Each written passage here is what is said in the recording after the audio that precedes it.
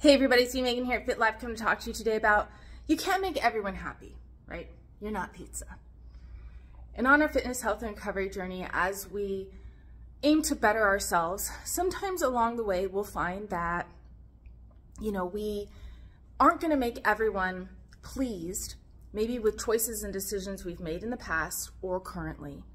And sometimes we do have to make amends, recognize our own failures, our own mishappenings that we've done, the mistakes that we've made, and when we are responsible for them, we can communicate with others, ask for, to say sorry, for forgiveness, etc.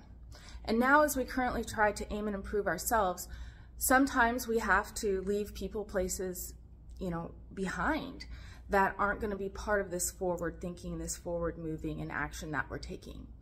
And it just takes true ownership and honesty with ourselves, and that level of responsibility and confidence to know that you're righting your wrongs or you're making yourself better is really empowering, but it takes courage. And you can do it. And I'm here to boost that confidence and self-efficacy that you're worthy of it, and I'm here to help you along the way to do so. So just some more information on your fitness, health, recovery journey, and please subscribe to my YouTube channel. All right, everybody, have a great day. Thank you.